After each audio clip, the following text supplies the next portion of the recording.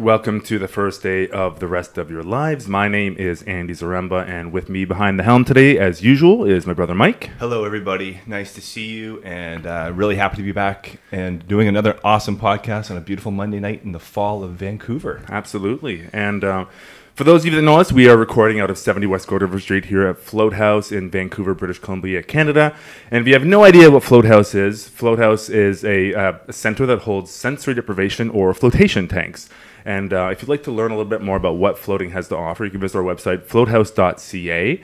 Or if you're not from Vancouver and you'd like to find a float center near you, you can check out flotationlocations.com. And there are pretty much float centers in every major city across North America at this point. Yeah. And it definitely is relevant to our guest today. And I'd also like to give a quick mention and shout out to Tony Flow Wheal. Yes. We bumped into him on some online communities. In fact, it was the London Wheal Academy a few years ago. I first started interacting with him online, and he hit us up and introduced us to our guest today. So our guest, we're really happy to have Jamie Wheal. He is the executive director of the Flow Genome Project and a leading expert in neurophysiology and human performance. He's the co-author of the book Stealing Fire, How Silicon Valley Navy SEALs and maverick scientists are all revolutionizing how we live and work. It was a Pulitzer Prize-winning nominee book. So I want to just dive into it right now. Jamie, welcome to the podcast. Yeah, thanks, guys. So you were in town for the Spirit Plants Medicine Conference, and how was that whole conference perceived by you? How did you enjoy it? Well, it was interesting. I mean, I said yes to come because Wade Davis and Dennis McKenna. Yes, both stellar. speaking. Yeah, A couple legends there. Yeah, Wade is one of my all-time heroes. And for those that don't know him, he's a Harvard-trained ethnobotanist. He studied under Richard Evans Schultes, who was kind of the original model for Indiana Jones, the kind of swashbuckling botanist who would go down to the Amazon in the 30s and you know, gallivant around with first contact tribes. Ended up working for the CIA, basically, or the OSS in during World War II, securing like strategic rubber supplies, first contact with ayahuasca, etc. And Wade was his protege. And for anybody that's seen The Serpent and the Rainbow, that movie about Haitian voodoo, Wade was the one who went down and found basically the narcoleptic potions that allowed them to create zombies. And then he also went deep into Colombia and everywhere else. And my all-time favorite TED Talk is his from 2007, which is where he talks about the ethnosphere and how we're paying attention to the loss of the ecosphere, but what we should also really be watching and you know, protecting is the loss of human culture. And it's one of the more profound talks. It's him completely off the cuff. And I got to spend a couple of, you know, just an hour with him in the green room. And he was in fine form. We dropped straight into telling stories about the Colombian cartels and gallivanting through Colombia and children fishing with, you know, kites made of plastic bags from the rivers and how he's now saving the Magdalena River in Colombia and, you know, flying on the helicopter with the president of the country. And you're like, oh, this guy is still killing it. Nice. So yeah, that was my reason for coming. I wanted to spend time in the company of those guys. Very cool. Absolutely. And what did you make of the conference as a whole? Do you think they're doing a good job in representing maybe you can call it the psychedelic renaissance that we find ourselves in these days? Yeah, well, it was interesting because on first glance, I came in, I'm like, oh, hey now, this is a woolly-ass thing, right? Little woo-woo there? Yeah, lots of it, and lots of crunchy, you know, like forest people. And and I thought, oh, man, okay, this is how it's going to be. And because I've kind of had it with transformational culture, right? I mean, after documenting it and for sure spending my life kind of adjacent to it, from Grateful Dead culture to Oregon Country Fair to, you know, all the things of like, you know, to the Burning Man community, et cetera, always being like, well, where is the light? Where is the cutting edge of ecstatic consciousness and culture and finding it? But, you know, the biggest thing I realized then was like, you know, angels and moths are both drawn to the light, you know? Right. So the hippies in the lot scene at a Dead show, like, you're like, wait a second, like 30 minutes ago was church, and now we got little junkie kids with dreads, you know, scrapping for grilled cheeses. Like, how do these things live together? Right. And more recently, like post-Stealing Fire, you know, in the thick of where we are now, in the psychedelic renaissance, I have come to the increasing conclusion that particularly the kind of San Francisco Encinitas, Boulder, London, Ibiza, Tulum, Bali scene is just fucking bankrupt at its core, and is getting nowhere, and is going to deliver nothing of value. So, I mean, I know that's a sweeping statement, but I'll stand by it, and can unpack it in some excruciating detail, but it actually honestly bores me at this point. So the point is, like, hearing Dennis talk, and he was rounding out the conference here at the Spirit Plant Medicine Conference, I got a sense, I'm like, man, this is actually different up here. And this feels fundamentally, in a subtle but critical way, and it feels like it's Cascadia. It's the bioregion that kicks in like Northern California, where the redwoods start putting down their roots, and all the way up here. And people were coming up to me after my talk, and they're like, "Hey, man, thank you," because I was talking about like ethical culture and the future and this kind of stuff. And they're like, "Yeah, we're doing a tree reforestation project. We're out on Salt Spring or Orcas or one of the islands, and we've got a sustainable off-grid farm. We've got our roots. Like, people are actually got their hands in the soil up here, and they're doing stuff. They're doing the work. And that feels so different than a fucking sound bath cacao ceremony in Pacific Heights. Yeah, I mean, in San Francisco. That stuff's still here for sure. I think it's probably everywhere at this point. But I do feel like I've been kind of within that network. I said before, I was at that conference for 5 years in a row prior to. And within that community and other communities around here, it definitely feels like there is sincere intentions. There's an effort. But it kind of, I mean, I didn't know we were going to get to this place so quickly, but like it kind of brought me to... I had this at the very bottom of my list, but it's okay. But start by starting. Yeah. Like, it kind of brought me into, like, we're in a very bizarre state where we have like all this scientific research and the peak of scientific development as we know it with these materialistic technologies, now discovering these these types of consciousness altering substances and practices that are becoming so increasingly popular in different ways and just mainstreamed and then commercialized. And then this, like, probably what you tap into, I'm not sure what your ethical culture main points are, but we're just in such a bizarre state trying to, like, what are we, who are we, where are we, what are we? I said that twice. Yeah, but that's how confused we are. You know what I mean? And I think it links back to your transformational, the link between transformational culture.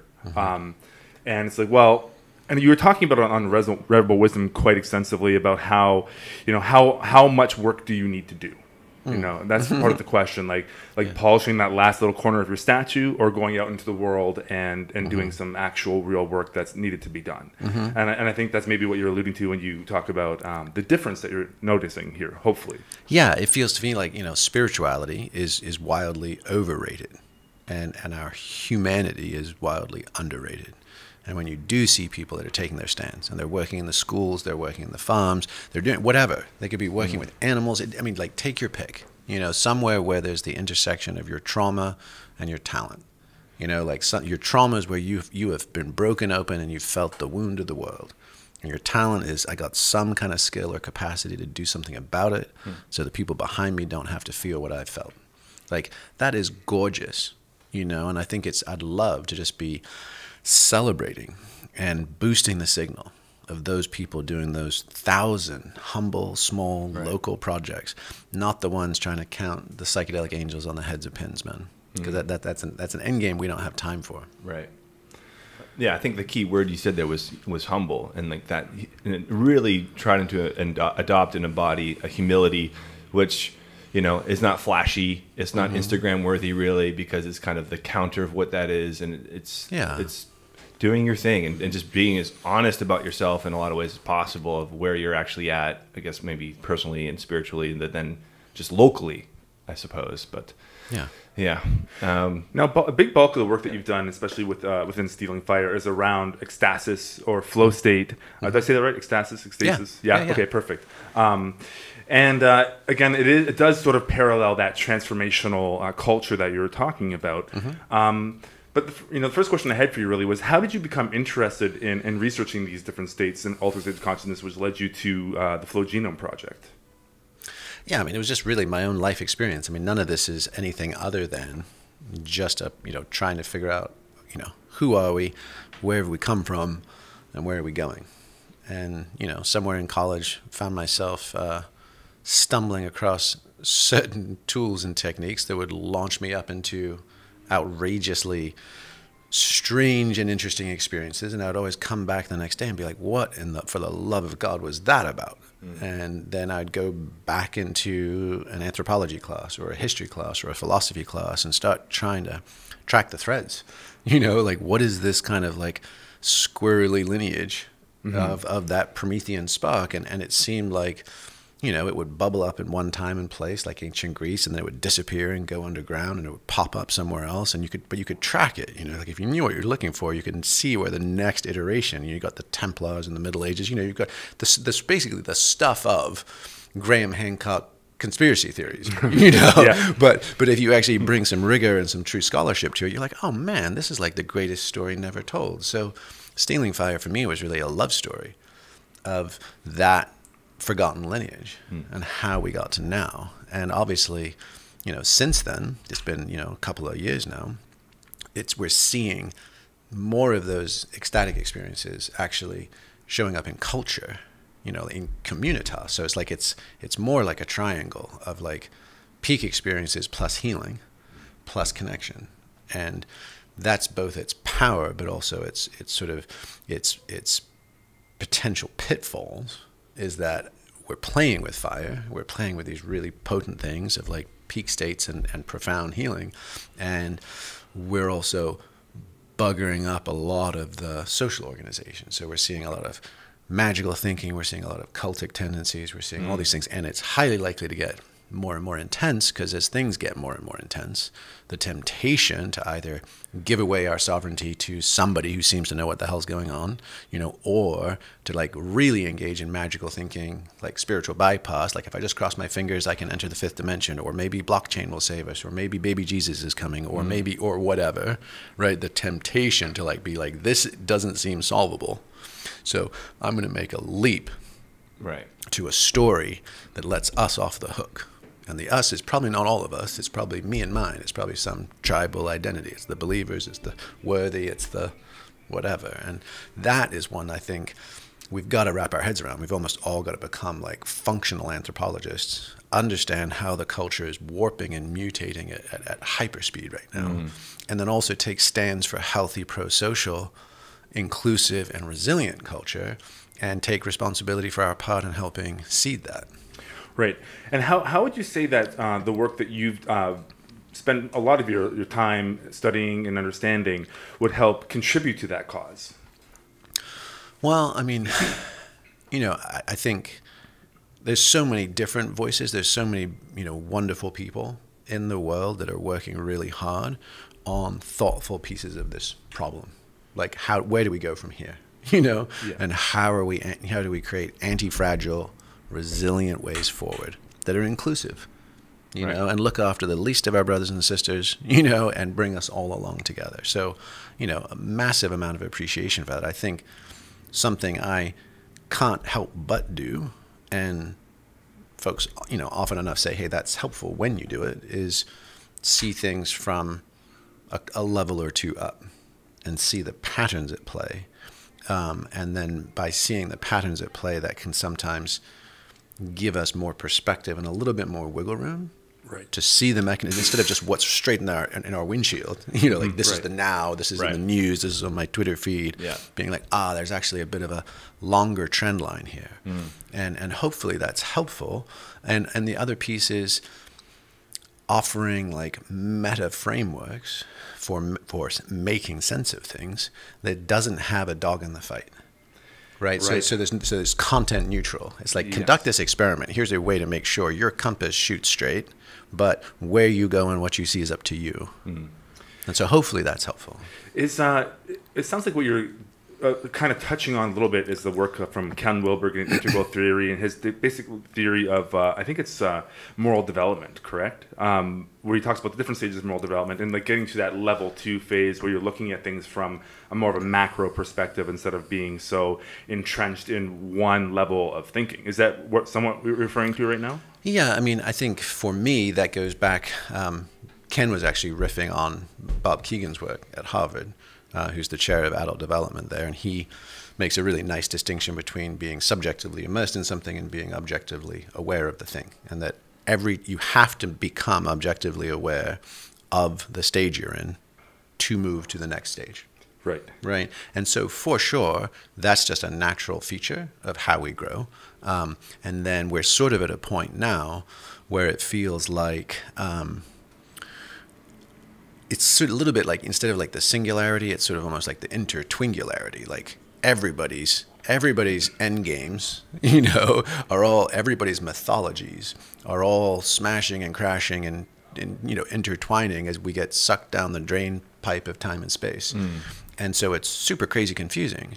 So whether it's I'm thinking we're in the Matrix and it's a simulation, or it's Star Wars, or it's the Maitreya from Buddhism and the world teacher's coming, or someone saying that's the Antichrist, or someone saying this is Jesus. I mean, you have both ISIS and Christian Zionists both rooting for Jesus to save the day at the end. The only difference in their stories is that in the end of the Christian one, all the Jews see the error of their ways and convert to Christianity. In the ISIS story, Jesus literally is the one that spears the Antichrist and then breaks the cross and says, you guys, all you Christians had it all wrong. That's the symbolic breaking of the cross. And then the final caliphate comes in. You're like, what the hell? Like, that's crazy making on a religious, mythological level. And then we've all got our pop culture ones as well. Right. Whether it's Avatar or I was literally thinking of like creating a like those random quote generators they do for like Deepak Chopra or Bob Dylan or that kind of thing. Yeah. Is like doing a random ontology generator. Like check your box, like Lord of the Rings, Harry Potter, Avatar, Matrix, Star Wars. Yeah. We worship Aslan, the Lion King. We are Dumbledore's army, and the Rebel Alliance defeat, rallying together to defeat Sauron and the evil empire. You're like, you could just do this fucking ridiculous mashup and everybody would know what you're talking about. Yeah. And each random one would completely be functional if you chose to enact it. So it sounds like you're trying to create a new modern religion with a current mythology from pop culture, in a sense. Yeah, well, I mean, ideally, more of a meta framework of choose your own adventure. So Robert Anton Wilson, I think, is one of the guys that probably did some of the, I think most fun, enjoyable, and precise stuff on this. He was kind of a student of Korzybski and general semantic theory, and he was a friend of Tim Leary's, and he was way into the pudding. And their ideas were, there's only humor, there's farce, there's plausible deniability. Don't take any of this too seriously, And his idea of like reality tunnels, and that was, I think Leary originally coined it, but Wilson popularized it. And it's just the idea of like, a reality tunnel is anything that you enact as a meaning-making system. And we all start with the conventional one. Go to school, get good grades, get a job, get a wife, get a house, get a car, 20 years, gold watch, blah, blah, blah, right? And that one's cracked at the seams, right? That's pretty much thoroughly collapsed around us. And then people engage in ecstatic practices or whatever, and they're like, oh my gosh, I went down to Peru. I had this amazing experience. I went to Burning Man. Everything's different. I'm in a poly relationship. I'm whatever. And I think the big temptation right now is for people just to swap out an old, tired reality tunnel for a newer, shinier, sexier reality tunnel. And so they're still stuck inside a meaning-making system if they start following a guru, if they start following a new practice, right? Any of these things. I mean, even becoming CrossFitter or paleo or keto, right? These are all reality tunnels. Right. And it feels like none of those is liberation. That's just changing the wallpaper. And the real goal would be can we stay up on the balcony and watch all of these things? And it's not that you sit there like non-attached Buddha, because we're not up on a mountain, we're not in a monastery. We've got to engage. We've got to, throw the thing into gear from time to time. But can we double click into a given reality tunnel, use it, make the most of it, and the information it discloses, and the ways we can enact with matter and people, and then but double click out. And still come back to center. So like a transcendent system of morality in a sense that we can all agree on, in a sense. And like you said, go and get the wisdom from any particular reality tunnel you're talking about, come back and be like, okay, this is what I've gained wisdom-wise from that. So the question is, how do we get all those different groups or people to agree and get along? And is that even possible? Well, I mean, that was, I think, one of the conversations we were having with David on Rebel Wisdom was like, what is the difference between, say, what a couple of years ago, maybe people were calling the intellectual dark web, so the sort of the Jordan Petersons and the Sam Harrises and that world, and maybe a little bit more of like where the conversation feels like it's heading a bit more these days. Right. And if I had to sort of put my finger on the difference, is that most of the folks that are having the conversation today, none of us are actually wed to a specific position. We're wed to a as precise a way of making sense of multi-perspectival, conflicting and contradictory and paradoxical reality systems as possible, in service of actually sense-making and choice-making. Let's figure it out and then go do stuff. Right. And no one's got a specific dog in the fight, because anything like that is going to be false certainty. So like when Sam and Jordan were like hammer and tonging at each other about, is religion the opiate of the masses, or is meaning essential and archetypal in a Jungian sense, you've got a very clear emphasis on insides versus outsides, materialism versus sort of archetypal spiritualism. And you're like, oh, guys, come on, surely there's a third path here. Right. And it feels like, for sure, your question about how do you get everybody to play together, well, the answer is we don't. Not going to happen. And as things get, or if things get less stable, macroeconomically, geopolitically, whatever, the temptation will be to regress into tribal primates around bands and clans. And actually, our buddy Brett Weinstein made a great point about that. He's like, hey, social justice warriors, like, be super careful of playing the identity politics card. Because if you do, and you start emphasizing difference and rightness and even righteousness based on my distinctions and separations from you, you're throwing an incredibly strongly encoded evolutionary switch, right? Which is ethnocentric tribalism. And the bad guys will be more than happy to play that game, and you'll actually foster and create even more of them. So my sense is that the way to help people play well together is to like double down on the infinite game of we're choosing to say all humans are created equal. Everyone's entitled to life, liberty, and the pursuit of happiness. These are inalienable rights. That shit, we just made that shit up out of thin air 400 years ago. It was a rad idea, and no one had ever had it before. Right. Right. Yeah. And therefore it is tender and it's fragile, and evolution hasn't caught up to it at all. The last evolutionarily encoded thing we have is like, number one, puberty. Right. That's the last mandatory bit of growing up we do. Women get another one with motherhood if they have that experience. Right. Men tend not to. And the last thing that we have is oxytocin. Most people are like, it's the cuddle drug or it's the love drug. It's also the absolute racist, ethnocentric, tribal, like curb stomp the other drug. Wow, absolutely. Right? Yeah. And that's the last one that's in our hard circuit board.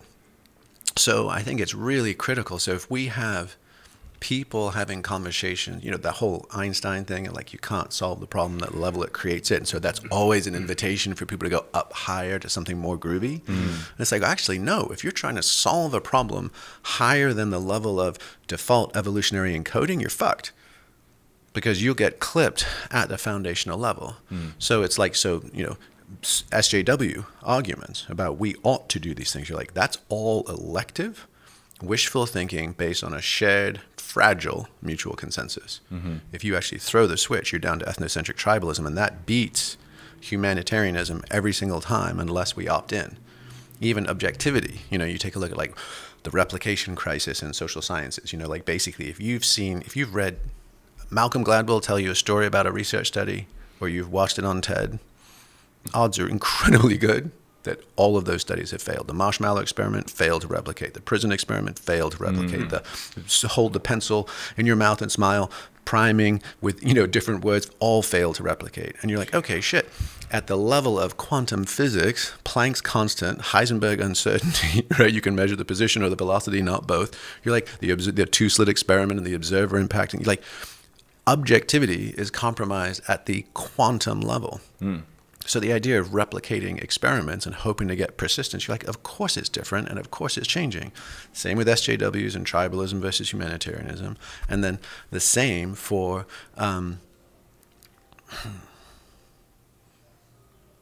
the same for game theory. So like if we want to play better with each other, right? And we're having this conversation in the psychedelic research community right now.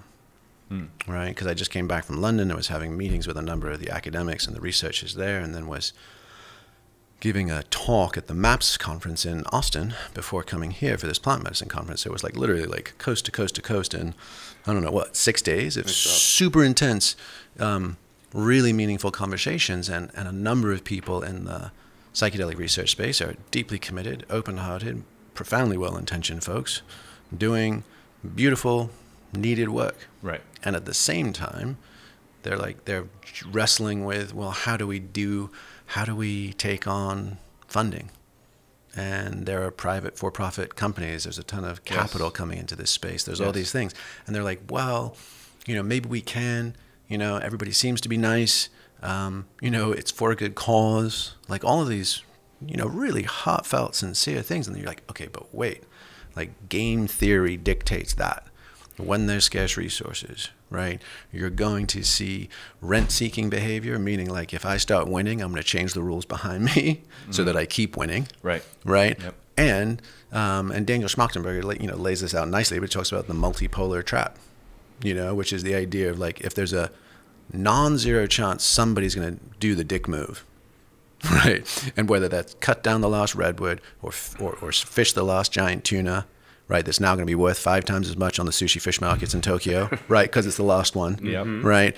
Or patent a modification of psilocybin, right? Or corner the market on an IP lockup on something. If there's a chance that someone might, then even an otherwise reasonable person will say, well, it might as well be me. And so we have these incredibly delicate movements, and I know we kind of steered off your broader question of how do we get all the different groups to play together, but in laying out those 3 things, the idea of like, hey, I'm under-convinced when I hear really smart people thinking about really complex ways, like for co-creative emergence and all these kind of like fancy waistcoats kinds of stuff. It's like, no, I think we actually have to figure out what's going to work in a refugee camp. What's going to work when people are standing in line at their volunteer fire department because the power's been out, like it has been in San Francisco for a few weeks. Like what happens when humans get to the nitty gritty, not what might we do in a hypothetical best case scenario if we all suddenly start behaving way the hell better than we have been in ideal conditions. And so that's what I mean about the anti-fragility is, can we get down to the levels of deep-rooted structural drivers that persist even as environmental conditions get harder, not more and more optimal. And I think, like you touched on that earlier, like humility is a huge part to play, because going out and planting trees isn't as sexy as posting a photo from Burning Man or something like that. And one that came to mind for me was some of the work that Bill Gates is doing. Like he's literally figuring out sanitation for third world countries, because that is a huge problem that they're having. So he had a huge project where he's getting different companies or groups to donate tons of money to create a sanitation system to deal with the waste problems in third world countries, because that's one of the biggest issues that they face. And to me, I'm not sure if he probably has done some sort of psychedelic medicine at some point, but that seems like the work that kind of needs to get done, like figuring out how to get rid of like human waste as opposed to sort of these more abstract and theoretical ideas.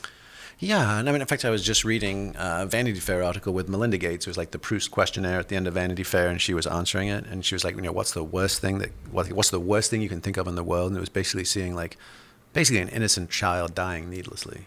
Like that was the hardest thing for her. And you think, okay, thank you guys. Like, thank you. That's beautiful. And there's been arguments in the last 10 years of like techno-philanthropy, basically the big billionaires doing the thing that government and the other social networks and churches and things used to do but haven't done as much anymore. And, thank you. And on the one hand, it's great. And the positive work they're doing is potentially world helping. I wouldn't go as far as saying world changing. And it's also deeply problematic, at a structural level, because anything that is centralized, even from the smartest, wealthiest people on the planet, right, is still a person's singular decision versus crowdsourced, decentralized, grassroots, bottom up. And, the classic example of that one is, like when, who was it? It was Gorbachev. I think it was Gorbachev and his ministers came to the U.S. and they stopped in Houston and were in a supermarket, and, right, yes, yeah. Right, and the minister was like, wait a second, this thing's packed with stuff. How the hell did you guys do this? And how did you organize this? And they were like, well, it's just 1,000 tiny market-based decisions by all the different people, the baker and the butcher and the, the cheese baker and the truck drivers. And this is how we did it. We did it with an open, nominally free market. And they're like, okay, there's no way we can beat this. And I'm sure that that's far too tidy to be the way it actually happened. Like that's one of those chestnut stories. But right. but there is a point there because so Bill Gates, they looked in Africa and they're like, hey, mortality, what's the highest leverage point, all this kind of stuff. And they're like, okay, malaria, let's get mosquito nets, distribute mosquito nets. That's massive ROI, and dropped malaria. But, in those Central African republics, Democratic Republic of Congo, etc., suddenly there was population booms. There was then food shortages. There was a rise in more warlords. There was increase in civil war. Crazy, right? Right, and you're like, oh, so you don't know the knock-on effects. Yeah, the knock-on effects and the idea of the centralized tops-down. Like I think it's why aren't Jeff Bezos or Elon working on desalinization? Why aren't they working on carbon sequestration? Why are they fulfilling boyhood fantasies to build rockets and beat each other to Mars? Like, that's some fucked up shit. Like, that is an opportunity cost. Like, let's say they're 100% successful. How many of what will be over 8 billion humans get a ride on one of those things before this place is reduced to a smoldering husk? Not many. Like, a thousandth or a millionth of 1%. And who will that be? Who will those be? Will it be all the MacArthur geniuses and all the UN delegates and Mother Teresa and her ilk? Or will it be the billionaires' buddies who can all plunk down $250,000 for a Virgin Galactic ticket? And you're like, okay, now that is whack. Right. So that's what I mean about, like, can we create the open source and decentralized tools by which people in their own homes, with their own communities and their own families and their own sovereign sense of what they actually need, have the tools to go and provide that for themselves. Because like then you let 1,000 fires burn, not relying on one, and 900 will go out. But 100 that we couldn't have thought of in the smartest think tanks ever will thrive. And then they will mimetically perpetuate and spread, and like that's how we get this done. So that would be my hope. So it's sort of a free market approach to solving the bigger issues in the world. And that would be like, like you said, at a grassroots level, at a local level, not as centralized, letting that happen. However, living in a city like Vancouver, for example, we have a lot of regulations, and we can't even, there's a lot of things we can't even get away with. We're trying to get an infrared sauna here for the last 3 months, but So I mean, there's going to be those natural stumbling blocks, but so it sounds like you're somewhat advocating for maybe like a deregulation combined with free market solutions to these bigger problems, and hopefully they'll be solved at a more grassroots level. Is that what I'm hearing here? Well, I mean, yeah, and let's also come back to the human side, right? Because this almost started getting, sounds like a policy wonk discussion, but my sense is like it's all of it, right? It is absolutely all of it. Yeah, it's all part of it. Yeah. And then how do we, help people self-initiate into their highest and best selves, right? Because that feels like a key part as well. Totally. Right? And so, if we've just been talking about like the techno-economic elements, then what's the psycho-spiritual and cultural elements? And, that's where it feels like, there has been a collapse in organized religion broadly, but there's been a spike in either evangelical, Pentecostal, and fundamentalist religious strains. So it's sort of like the reasonable middle has been hollowed out. And then we've got the rise of extreme experiential sects. right? And you can, and on the progressive, like non-believing side, you could say Wim Hof, you know, Right. is you know, it's an indicator. They're like, it's For like, sure. like don't sit there like mindfulness based stress reduction. No, like fuck that, man. I'm gonna be like naked in a kiddie pool, up to my tits in ice, and hyperventilating until I see stars. Like let's do that, right? Extreme experience. Yeah, because like we're so mindfulness disembodied. is an extreme enough. I don't know. Exactly. It's more difficult to sit in silence for 10 minutes than it is to jump in an ice bath and you know, hallucinate because of, you know, breathing techniques. Right? Yeah, so we're like so disembodied these days that I think people are just desperate to feel anything, and they don't necessarily mind whether that's sustainable or not. Yeah. But so that said, right, how do we create experiences that let people have safe, reproducible peak experiences, come back and mend and integrate their trauma so they're not reenacting old banged up patterns, and connect and collaborate with a little bit more joy, a little bit more generosity, a little less tendency to get hijacked by game theory dynamics, which is just brutal Machiavellian, you know, Ayn Rand. Tit for tat. Tit for tat, sucks to be you, win lose. Like, Yeah. how can we actually start exploring win-win? And the only way we get to play win-win games with each other is if there's a sense and probably a reality of enoughness. Right. You Do know? you think like some sort of recalibration of our sensitivities would be in order, because we are pretty hyper stimulated, like we need that extreme experience or just like the fastest technology or whatever it is, but it's almost like we need to, like, one thing we look at Float House in some ways as kind of a social experiment, in the sense that well, how are people going to adopt this very unique practice of going into, you know, the most externally sense reduced environment we can create? And you know, it's been very fascinating just to kind of see the sort of adoption patterns or lack thereof, and what that's like. And So speak to that a little moment. When you said adoption patterns or lack thereof, do you mean people come a few times but don't necessarily learn how to integrate it? totally, absolutely, you know, like it's very, it's almost not stimulating enough. Well, one is kind of the whole common point. complaint you will get is, I got bored. Right?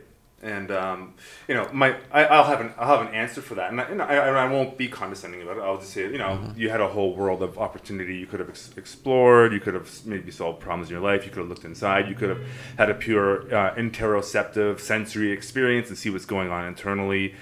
But you know, you needed the external stimuli basically coming in to fulfill that experience. And when you shut that off, it's interesting to see some of the reactions that you get. So I think that's part of it. And it's I mean, like you said, like it's hard to sit with yourself for a while. You know, I think it actually is work. That's the thing. It's like when you go in there for an hour to 90-minute session, you're going to get twitchy. You're going to have the urge to get out. You're going to be thinking, why am I floating in this tank? What am I doing? Like, what's the point of all of this? And that's when I feel those little twitchy sensations or those thoughts come in. That's my mental cue is just stay in, just keep going, and observe that feeling, and then work through it. Yeah, I mean, and I'm sure it's not made any better by people literally going through like dopamine withdrawal while they're in the float tank, because you know the whole phantom phone syndrome of like 90% of people imagining it buzzing in their pocket. Right. Like that's actually just basically like I am itching for the sugar high of novelty and a little red number that says I've got a friend or a like or a, you know, or a follow. Right. And so yeah, so in that 90 minutes they're going through a mild dopamine detox, and that's going to leave them grouchy and cranky and wanting more stimulation. But to be fair, I in a float tank have been like, fucking A, this would be so much better if we had cables and pulleys and bungees, and you could apply like self-directed traction, like Starfish, Vitruvian Man. So like when we're gonna kit one out, and A, banging tunes, I don't need Enya or like seascapes. So I'm a bit of I think I zero out with something to do versus nothing to do. Right. So it could be like that, you know, for sure. I mean, you do what Lilly did, right? Who was the founder. I mean, he would just be on heroic doses of LSD or ketamine. Right. Well, then you're sorted. You're definitely not bored. You're obliterated. You're not bored, right? If you're doing it as folks are now in a semi kind of spa-like approach, I can understand You know, like you're like, Yeah. okay, if you don't have a attention training or meditative practice for yourself already, Right. it might be a little Totally. just fun, like weird for them to find their way through it Right. without a few more handrails. Yeah. Well, You I know? think that's sort of what, like, you're touching on the difference between, say, a Vipassana meditation practice and like an experiential fusion, which would be more of a flow state. So, like, you know, for example, watching the thoughts go by as opposed to being engaged in, say, a movie or some sort of activity. And I think they're two different things in a sense. Yeah. Yeah. Yeah, absolutely. And full disclosure, I'm a crap meditator. Yeah. I mean, and that's the thing. Like, I guess what I was trying to get to with that is how. Sorry, it's just my camera there. I mean, it's because when we both just had a float before this podcast. Nice. You know what I mean? And it's like, and I went in there with nothing, no audio, nothing, like the purest kind of float form, you could say. And it's just like, yeah, you can be in there and kind of get twitchy or whatever, or you can just be like mesmerized by the experience of being. Yes. Like when you kind of tap into like, I'm like this consciousness and what is that, and go into that sort of revelry and have an experience that, like, I mean, it's like you're on the screaming edge of the Big Bang wave because you're in the present moment and just like, this is what the hell, like, you're a part of that connection. You can kind of make that whole visceral connection back to it. And I mean, it's just, I guess it's a matter of perspective, I suppose, and what you can actually tap into and how you want to relate to it. Yeah, and it's such a curious thing if we're thinking about like culture architecture, because there was actually a fellow at the conference this weekend. He's like, hey, I really liked your talk because I was talking about ethical culture and here's the potential like toolkit we can play with. And he's like, I really liked it, but I was also very frustrated by it. And I said, oh, that's interesting. How come? And he said, well, I'm a Unitarian minister. And the reality is I felt like jumping up and screaming, like, that's us. Like everything you're describing as like this future potential, that's us. We've already been doing it for like 150 goddamn years. That's us. And I'm like, well, look, mate. And I for sure heard him. And I was like, and to push back on you, no one gives a shit about Unitarians anymore. Like they're passing you standing still. So like either you guys have to adapt or die. And like, so that's one challenge. But on the other hand, the question is, do we all devolve to Instagram filtered selfie taking cotton candy high? So like, how do we at the same time, like the same way Osho like came up with dynamic meditation, because he's like, hey, Westerners in the 20th century have way too much charge. They got to get their yayas out. The versus like monastic Eastern 15th century. So let's do it. Let's actually steer into that skid and like jump and shake and scream and shout and then sit quiet. Yeah. Right. And that was I thought a novel adaptation to the time. Right. So I wonder, what is that for any of these techniques? And, Right. and how do we do that? How do we adapt and stay current without pandering to the lowest common denominator? Because then you've lost the thing that made it worthwhile. I mean, kind of just riffing off of that a little bit. I mean, one of the biggest things that I've noticed myself, and I think with other people, is like if you do some sort of physical exercise and exert yourself beforehand, like kind of like the Osho example, like you get your energy out and like the disconjointed energy within you, and you're kind of just relaxed and flowing. Like after you've done a hard workout, you go and sit on the couch, you're like, I feel great physically, mentally, everything. And actually, but I'm still awake and I'm not falling into sleep yet. That's the time, if you're interested in that sort of thing, is to go into a meditative state. You know, it's like that's the ideal time. And so a lot of our work here is just a lot of education process and but also letting people, find their own way with it. Like you said, like there's so many different ways to approach spirituality or meditation or stress management or whatever it is. And, this is kind of just, well, here's a place we created to let people do what they want to do and how they want to do it, keeping that open source a little bit more too. Yeah. Right. But coming back to your idea of like, from again that grassroots perspective, it sounds like you're again talking about creating some sort of contemporary, I hate to use the word religion in a sense, to give people the guidance or the reality tunnel that they need in order to again, get out of their own way, get out of their self and become more selfless and do that work that needs to get done. How do you have some sort of a framework or model in your mind around how that could be achieved? Yeah, for sure. I mean, what's the Wheelian religion? Well, I mean, it's not that, right? It's not a doctrine or a dogma. So in some respects, like the tagline for it could just be like, believe what you want to believe. Just never lose the faith. Right? That idea of like, what you can skin it, you can run whatever mind movie you want over these neurophysiological protocols. But if you combine, you know, breathing, movement, specifically like fascia, soft tissue, pelvic tilts and undulation, spinal mobility, that kind of stuff, sexuality, music, and substances in skillful ways, you can knock yourself sky high and have an ineffable initiatory experience of the suchness of things, your true nature, everything that you forgot, everything you still have to do, right? All the places you're banged up and still need to mend, and exactly who you love and what your stand is on the earth. And you can do that with a special friend, or you can do that by yourself. And like that is like self-disclosing. So there's no need for you or me or anyone else to say what that experience is unless we're actually in it. And if we're in it, it shows us what it's about and what's next. And I don't quite understand the mechanism there, and I don't presume to ever pin that one down. Right? But I mean, I think we've all had those experiences that are uncannily on point, you know, custom tailored to us. It's not like you pick up the phone and it's like someone gibbering in Czech or Russian. You're like, oh, this is for me, right? And often like a wicked ass sense of humor, you know, pun, farce, bitch slaps, whatever. You're like, how is this even done? You know, and then you're like, okay, thank you. I nearly forgot. I thought I hadn't, but I had. Now I remember, and I'm back on Monday morning to pick back up my load.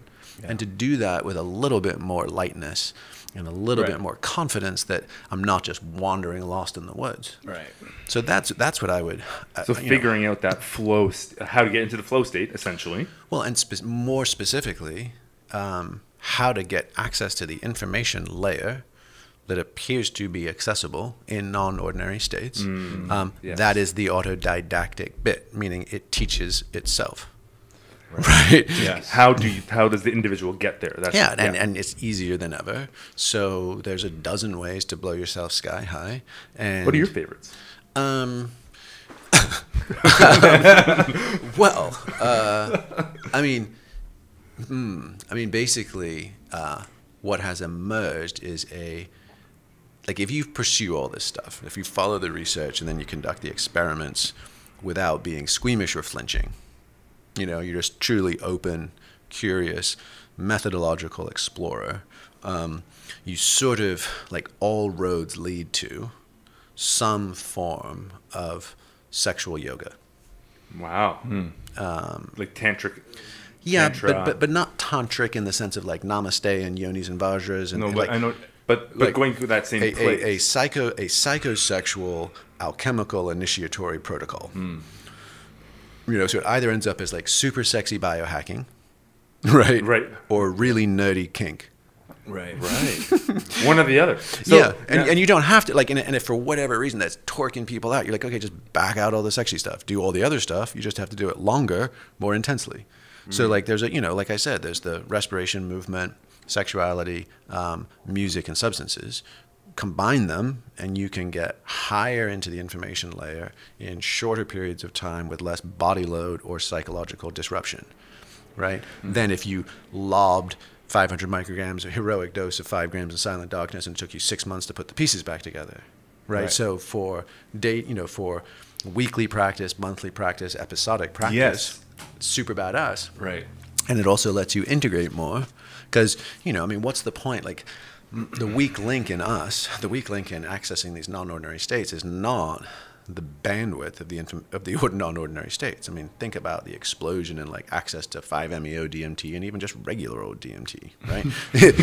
Just plain old humdrum hyperspace. And then dimethyl. Which sidebar, right? I mean, Imperial. I was sitting with the researchers from Imperial and one of their patrons, and they are about to go down the motherfucking rabbit hole. They are about to do extended DMT. So if you guys have heard of like, I've heard of this. The DMTX project is a version, but these guys are doing it at Imperial. They're going to be doing IV DMT, dropping people into hyperspace for hours.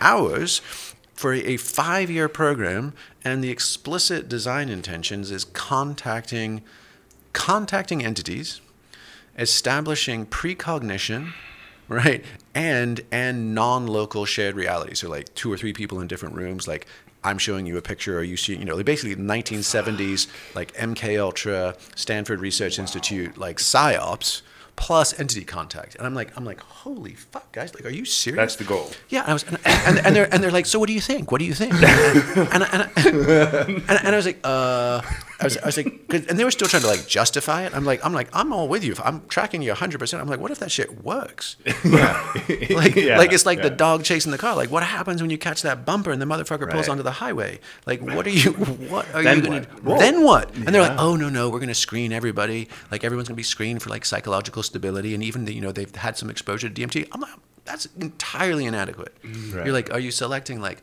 quantum ninja spec ops guys? Seriously, you must to go duke it out in hyperspace. Like, so the fact that that is happening at a prestigious research institution, I think is just a sign of the deep weirdness of the times we're in. I almost feel like they should go get like some of the most established multi-decade curanderos from Peru, and because those guys are probably the ones that have gone the furthest. It's like, do you know how many bad sci-fi movies start exactly like this?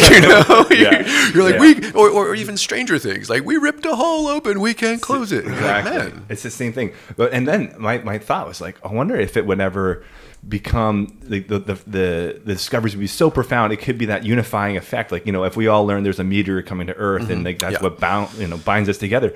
Like, maybe that's like it's so transcending, and they can start to replicate it and give people that experience. Is boom. I mean, that's the whole putting the faith in the substance thing, but it could happen.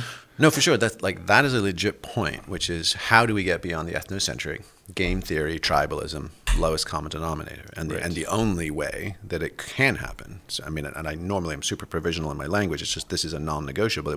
We would have to be operating from a global centric point of view. And the only way to get to a global centric point of view is to glimpse something more than it. Right? Like, egocentric, I have to realize there's me and my mommy. Ethnocentric, I have to realize there's us and them. Right? So to get to global centric, I have to actually realize there's something beyond the globe. So I have to have some glimpse of cosmocentric reality in order to anchor. Right. Like, so the astronauts did it with the flyover effect. They're like outside of the planet. They actually are like, we're all one. It's amazing. Right? Not everybody gets that experience. So psychonauts instead of astronauts, that's a play. And obviously the one in a gajillion notion of like benevolent interdimensional contact that doesn't fuck with our world, right? And just like, hey, we're here, think about it, guys, get your shit together. We love you, but we're not going to like do anything else. No more probes, right? Like, what are the odds of that happening? I don't know. Fingers crossed for that one. Fingers crossed. I've heard enough ayahuasca post-ceremony talks. I'm like, it's not out of the realm of possibility. Oh my gosh. There was this woman, this like full-on big-haired, classic Austin, Texas woman, like big blonde hair, and she was with my wife at an Aya ceremony, and she comes out of it, and she's like, I got pulled up into a UFO. She's a complete novice to say say nothing. The UFO, and there was a giant blinking sign that said, "Raise your frequency."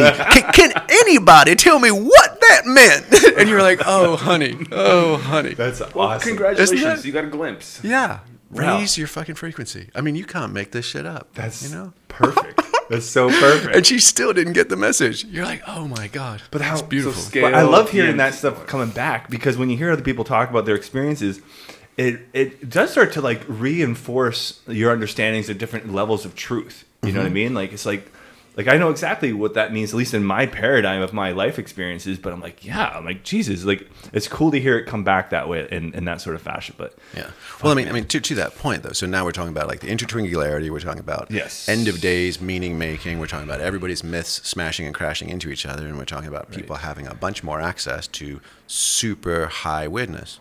Right. And then like what happens at some point, and I don't know if and when it's going to, I mean, no, it's for sure going to happen. I just don't know how cleanly it'll happen. But at what point do people go like full red pill? Like, oh my God, nothing is as it seems. We're living in mythological times, right? And all of this is secondary to some other realities that have punched through, bled through, or shown up. And then, everyone will, like, everyone who is not integrated is going to just lose their fucking shit. Right. Yes. Yeah. Do you think like, the indigenous wisdom that is legit, let's just say, for lack of a better term, could become a very important role for that sort of scenario, just because like I feel like that type of wisdom was developed over millennial, tens and thousands of years of human evolution to come into sort of like this conscious relationship with reality, animism, shamanism, and I think those things are so old, and there's the parts of it that, why we have to, skin this deer's head this way, that's kind of maybe not relevant now, but there's elements of it that could act as like a legitimate framework for that future global connection that we need to kind of live by. So ancient wisdom. Yeah. Yeah. I mean, that's a super hard saying not knowing, right? I mean, there's the Kogi, there's varying tribes that seem to be holding some legit information for the rest of us. There's also a lot of new age mangling, like Hopi prophecy, this, that, and the other, and all that kind of stuff. So it's super hard to get back to intact indigenous elder wisdom that's not been mangled by howlies, right? And so, for our own self-serving mythologizing. And that said, I mean, dear Lord, I don't know. Like it is such, and I think that was something where, Ken Wilber in particular, right? He was one who constantly said, don't look backwards in human evolution for some idealized state of Eden. Like life was nasty, brutish, and short. Don't mistake what a shaman could bring through for the center of gravity of their culture. The way out is forwards, only and always forwards. Right. Okay. And reading that stuff in my 20s and a retro romantic myself, I'm like, okay, cool. Like, thank you. I'll keep moving forwards instead of looking back for where we lost the plot. Right. But, there's just undeniably some profound wisdom in indigenous traditions, and it's not all retro. And some of it is essential knowledge that we are at risk of losing. And so I think, it's obviously going to be both. Right. And capitalism, like French Enlightenment, rational individualism, scientific revolution, free market democracy, as a nominal paired experiment, but clearly China's breaking that one. They're like, we can do capitalism just fine thanks to the totalitarian state. In fact, we can make decisions a whole lot fucking faster than you guys can. But all of that, like, it was a massive novelty engine. Like, that's what capitalism does. So it has sucked up matter and spat out new configurations of matter faster and better than anything else has ever done that. But it's done it without a connection to an ethic, and it's done while externalizing its true costs that haven't been in the balance of the market, and it's fostered a tragedy of the commons as well. So we're in like this space of hyper novelty that the planet's ecology isn't used to and can't adapt to, that we can't culturally and just as tribal primates can't handle. And what's the intersection between that and then the way humans have always lived, and all the wisdom that's been accumulated from all that time? I mean, it feels to me like we're going to go, like, if things decohere as thoroughly as they might, it's going to be like the folks that are going to be least affected are the indigenous subsistence folks. Yes. The folks doing hard scrabble, backyard farms up in the mountains, eking out a living, dealing with the local regional trade network. Like, not much is going to fall from there. They're going to be like, we've been doing this all along. Yes. It's going to be the zoo animals in the suburbs who are freaked when their air conditioning goes off. Yeah. And the food in their fridge starts spoiling. Yeah. Like, those guys are going to go through the floorboards. Yeah, we'll be the 28 days later people. Yeah. The zombies running around. What's going on? Yeah, But, and who knows? I mean, it is such a mind fuck to be like, it's always been a fool's errand to think the end is nigh, and somehow, against all odds, we sure do seem like we are. We've drawn a short straw on maybe being a generation that's going to live through a worldwide scale set of experiences that define us. Yeah. Right. Yeah. I mean, I think it's we're tinkering we're on the edge. We're on the brink of something. Everyone can kind of feel it. We can sense it. I hate to say it, but sometimes is that an existential thing? Is that just within our? Does every generation have that? But what I was going to say was, sometimes some of the greatest catalysts for change, in my own experience, have been pain and fear. As much as I hate to say that, when I'm in enough pain, it will drive me to create the change that I need to create in my life. You know, if I'm really comfortable, well, I'm good. I'm sort of status quo. You know, and it's like maybe it takes, you know, some major pain to go through in some way in order for us to wake up enough to be like, oh, we don't want that anymore. 100%, right? And there's an awful lot of awakening, just not in a groovy sense, but just in like a waking up to that pain in the last few years. A lot of us are also getting hijacked by it, you know, and the really humbling ones, because sometimes, like, especially people in the spiritual space, they'll start playing with time scales. Catastrophizing. Well, or they'll be like, well, you know, maybe this is in the cosmic time frame. This is exactly what needs to happen. You're like, yeah, that's fine. That doesn't help me and my kids. Like, I've got a skin in this game, you know, in clock time. And, you know, a humbling one for me was that idea that after the fall of Rome, it took until the signing of the Declaration of Independence before we had returned to that standard of living. And he's like, ooh, that's a while. You know? So we got to rescue our father from the depths. We have to keep what's good about our culture, discard what needs to be discarded, but also not throw out the baby with the bathwater. Yeah, 100%. I mean, I think that that's one of the most important things I've been feeling in the last month even, is just like that notion of like, we have to start playing the infinite game, like a win-win. The long game. The long game that is win-win, and the point of the game is to be able to keep playing it with as many people as possible, not a win-lose, right? And it's not something new, you know. You can really trace it, you know. You can trace it back through the entire Western tradition. You know, you can trace it to the Magna Carta, like, hey, divine right of kings, not so much. Like, we're going to start constraining this with rules, and like British civil tort law, and the idea that like no man is above the law. Like, those weren't might makes right. You can go back to King Arthur and the Knights of the Round Table. Like, that's one of the first articulations. Like Hammurabi, eye for a motherfucking eye, like back in the day, right? Yeah. But you get Knights of the Round, and you're like, oh wow, like this is non-hierarchical code of chivalry. There's actually, you're powerful. You're like 6'6" on a fucking war horse. You can just swipe anybody you want, right? But you shouldn't. Right. You know, yes. and so we see this evolution. And Rousseau, like blank slates and liberté, égalité, fraternity. And you're like, okay, this evolution. And then, you know, the founding fathers in this country being like, how has it been done? We're the white ass patriarchal slave owning landholders, but we're going to create rules to a game that actually tie our hands. Right? We're going to play Cincinnatus, not Nero.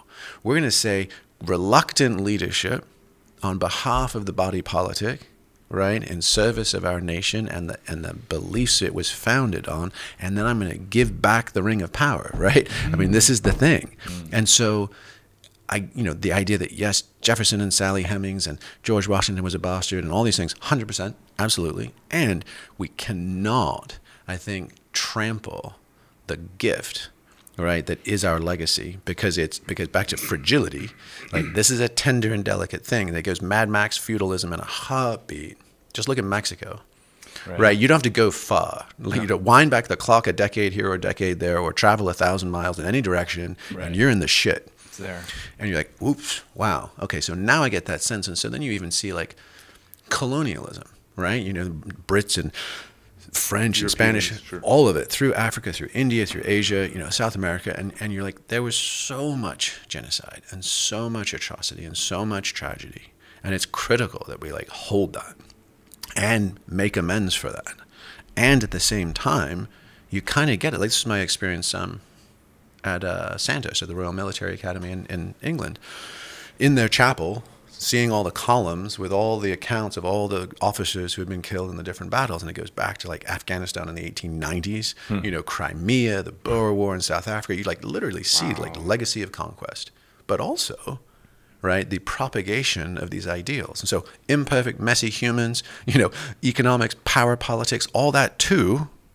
But somewhere in there is that flame of justice, right, that is saying, you know, that is holding up that global-centric promise of right makes might, not might makes right. And so, like, that is a rare and precious thing. So I feel like we've got to be like, and, you know, Lincoln did that at the Gettysburg Address. right? He's like, we didn't come here today to bury the dead. We came here to recertify that original promise, right? Obama did the same thing after the bombings, you know, with those in the church. He's like, we need to dust this fucker off, stand it back up, and keep going. You know, and pissed off radicals on any side will say, not fast enough, not quick enough. We want to burn the sucker down. And it's like, be super careful. Yeah. Be super careful when we get to that sort of infantile rage, because when we burn it down, we will all be in the smoldering wreckage, and it will take far longer, far longer to rebuild than it took to burn. No doubt. That's crazy, man. I've never thought of it that way in terms of just looking, and I'm sure many people haven't, of like looking back on how something like colonialism, just for an example, that there was a truth purpose behind that, the globalism truth. Well, yeah, like that's that idea, fucking powerful. Jordan Peterson does talk about this quite a bit, about how like the idea of the West is that every individual has a divine spark within all of us, and that's like the universal thing. We all have a spark of divinity, which means we have some sort of inherent value, and that's the one transcendent quality that maybe that we do have in the West, that has putting the individual sort of as a priority over the whole, like the group in a sense, and making sure that sort of divine that recognition of the divine spark is always there. I feel like he's fudging like a Jungian analysis with a historical political assessment, and I don't buy that. I think that's a cram down, or would require much more evidence on his part to really support a statement like that. But nonetheless, right, the evolution of these things, and like even take it a step further, like, and this is like deep history nerd, if you guys are okay with this, because and I've shared this before, but like normally I'm not on Steven Pinker's side, right? Normally I'm like, oh man, come on, you're just like you're whistling past the graveyard. All you're doing is cherry picking the positive facts. You're ignoring so much pain and disruption in the world. Not buying it. But lately I've really been coming back around. I'm like, oh man, I 100% get his argument, because he's saying, hey, the Enlightenment has done all these things. Right, the world is getting better because of this meme, and we have to honor and protect this meme. What's the meme? Well, the meme is the rational enlightenment, exactly all the things you were just saying that you ascribe to Peterson. But I wouldn't say Western history time immemorial. I would say that's been more of an evolution we can trace, and you can really timestamp it, 1750s kind of on. And his point is, child literacy, infant mortality, war, all these things, because of this value system. And it's even crazier, like particularly in the States, because, for those people who have seen Hamilton, right, and are familiar with that play, right, I mean, the dialectic that was the American experiment was Thomas Jefferson versus Alexander Hamilton, right? And Alexander Hamilton was like, we need to go and engage banks, finance, markets, trade. We need to go out into the world and interact with the world and ideally win playing that game. And Jefferson's like, oh, no, that way lies ruin. Right, that's what's corrupted Europe. We need to be self-sufficient yeoman farmers, and that's where our virtue will lie. Right, and that was the dialectic. And basically, Hamilton kicked Jefferson's ass. Right, America never stood a chance, and then we went into like 1890s, Civil War, blah blah blah, First World War, Second World War, and we got sucked into it, and then ran the table because everybody else blew each other to smithereens. Right, and so, but like now, it's almost like we're in the upside down.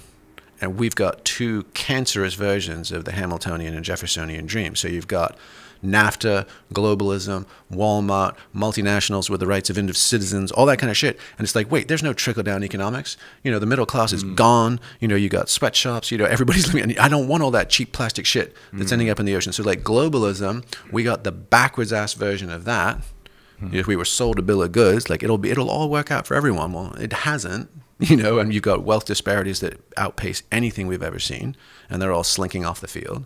But the warped version of Jeffersonianism is the alt-right ethno-nationalism, right? They're like, close our borders, the world is dangerous, right? Our virtue lies in our skin, right? Blood and soil, right? So we've got these two cancerous versions of the actual original conversation around the American experiment. So can we dust those off and be like, hey, Jeffersonianism, back to the land, grow our own food, self-sufficiency, solar and wind power, right? Urban gardens, like there lies virtue, Right. there lies strength and resilience. Like that's awesome. Yes. And also the global part of like, can we be citizens of the world?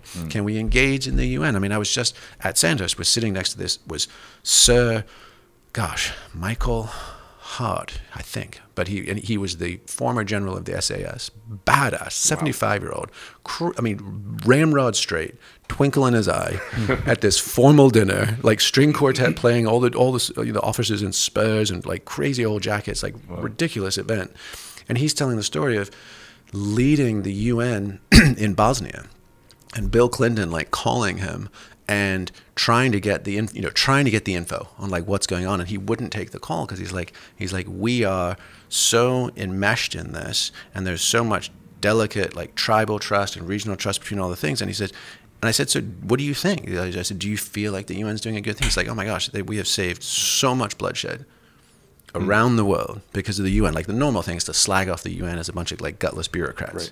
Right. Such an easy whipping. And you're like, oh my gosh, like how many utterly powerless people in the last half century have had their lives and their homes saved because there is some watchdog over people trying to do the might makes right play.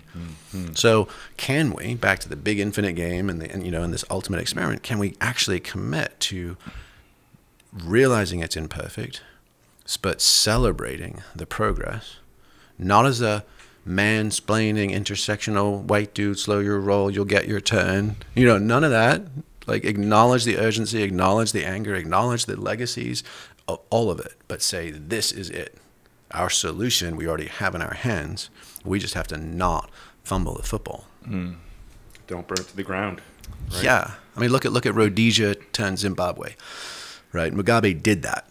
Right, and they took over all the plantations. They chopped down all the orchards for firewood. They trashed the houses. They tanked their GDP. Jeez. And it's a tin pot dictatorship now. Yeah. And you're like, so that's a classic definition of a Pyrrhic victory. Right. You win, but you lose. Right. Yeah.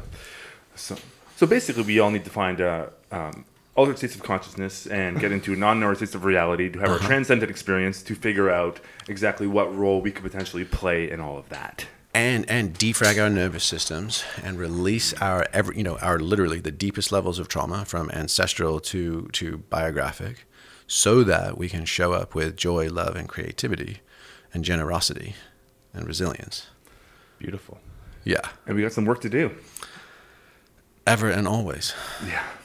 Well, that was amazing. Jamie, thank you so much for sitting down with us today. If anybody would like to find out more tools and techniques in order to get to that flow state, Stealing Fire is probably the best resource out there these days. So it summarizes all of those things. So thank you for co-authoring that and putting it together. Phenomenal book. I loved every part of it. Thanks, man. Anything else you'd like to add today? No, if you want to check out other stuff, just flowgenomeproject.com. Beautiful. All right. Yeah. Cool, man. Thank you very much for coming on. Yeah, for sure, guys. All right. Anything from you? No, I'm good. I think we wrap it up. If you'd like to give floating a try, you can use the promo code VancouverReal. That will save you 20% on a single float. Defrag your nervous system. Yep. And until Right next there. time. To whatever is.